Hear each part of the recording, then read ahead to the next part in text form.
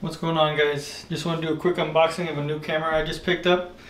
At the time of this video, we have this whole coronavirus thing going on, so a lot of stuff isn't being shipped over from China. I picked up this camera off of Amazon. It is the OMD EM1 Mark III, the Olympus. I bought it as a kit. But yeah, with that whole stuff with the virus going around, not really sure how many of these are going to go out. So I picked one up. When the time I bought it, I saw there was like maybe 9 or 10 available. So I'm not really sure if they're going to be restocking those anytime soon. But let's go ahead and unbox it and see what we got with the new camera. So I did do the kit, so I got it with the Olympus 12-100 f4 lens, image stabilized. So it comes nice and packaged. It's got 2 separate boxes. One's going to be the camera and one's going to be the lens. Let's open up the camera real quick, take a look. On top, you're going to have the booklet. It's gonna have the manual, all that stuff. It's got a ton of features, so probably gonna have to look through that just to be able to try everything out. Let's get the body out. This whole thing comes packaged really nicely. So here's the body.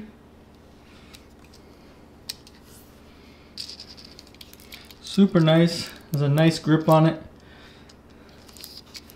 Similar to the camera I'm filming this on right now. I'm filming on a G9. And I also have a Canon EOS R. I like the cameras I have that give you a nice grip. This grip is probably not as deep as the Canon or the Lumix, but it still feels really nice in the hand. Super clean. Let's see what else we got in here. This is gonna be charging stuff probably. Comes with charger, battery,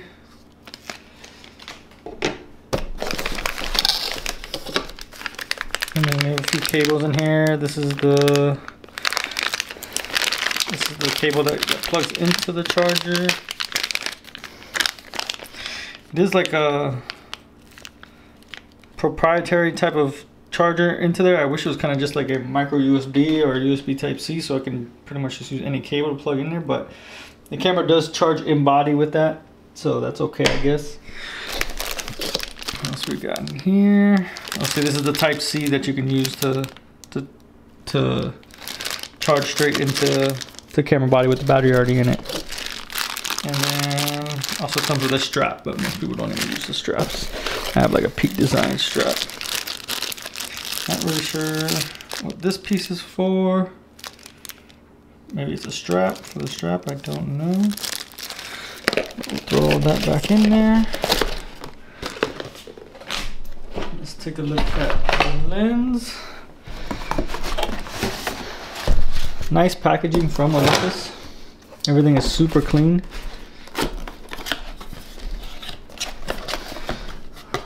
Open up the lens box. On top this is like a carrying pouch. I don't think anybody really uses these things, but it's just so you can store your lens in it if you don't have it like in a bag or something like that. So we'll keep that on the side. Go ahead and open the actual lens.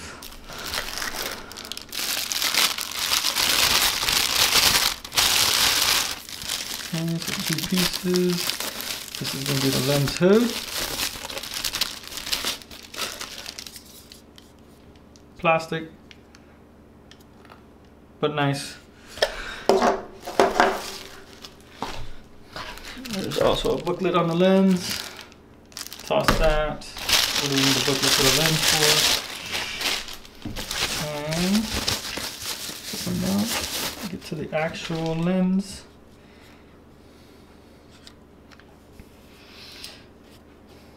Nice quality. Feels nice, metal. Feels good in the hand. Again, I got the focus. I gotta hold it further. Just trying to go on my hand. No? There we go. Got the 12-100. It's an f4 throughout. But from everything I've heard and seen, I've even had a buddy that had the lens.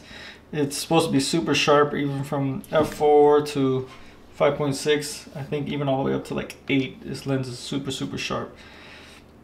So these lenses do have like a manual clutch. That gets you into manual focus. That feels super nice. The body is metal. Let's go ahead and put it onto the camera and see how that feels.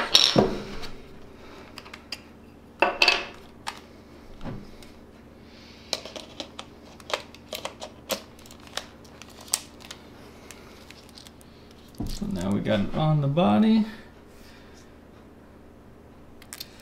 It feels really nice. It's actually really balanced. It actually feels really good in your hand. It is an external zoom.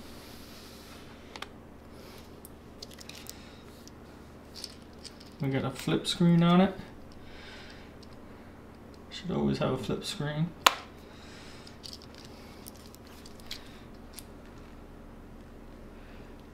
The Olympus. Badging everywhere. But yeah, I'll do a review a little bit more into like the actual camera, all the features. I'm actually going to compare it to my Canon that I have. I also have an EOS R. I'm thinking I'm probably going to get rid of it and replace it with this and just the G9. So the G9 will be like my filming and backup body, and then this will be my stills camera. For basically I do landscape, and we'll maybe start getting into some wildlife and stuff like that. But